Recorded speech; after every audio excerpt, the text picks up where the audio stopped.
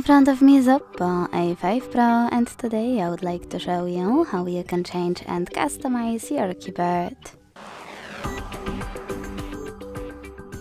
Begin by launching your keyboard and clicking on this icon of a color palette at the top of it. Then scroll to select one of those themes. Click on this switcher to manage key borders and choose Apply. To customize it though, click on the same color palette and use this plus under My Themes. Then tap on the photo you wish to apply as your new keyboard's background.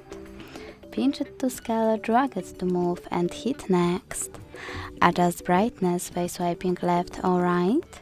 Hit Done, manage key borders and choose Apply. Thanks so much for watching. If you enjoyed this video, leave a like, comment and subscribe.